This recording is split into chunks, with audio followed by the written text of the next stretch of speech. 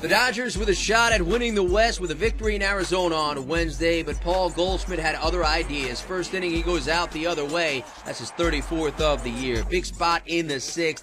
Adrian Gonzalez shoots the gap the other way. Michael Young around. Looked like he got the hand down before the tag.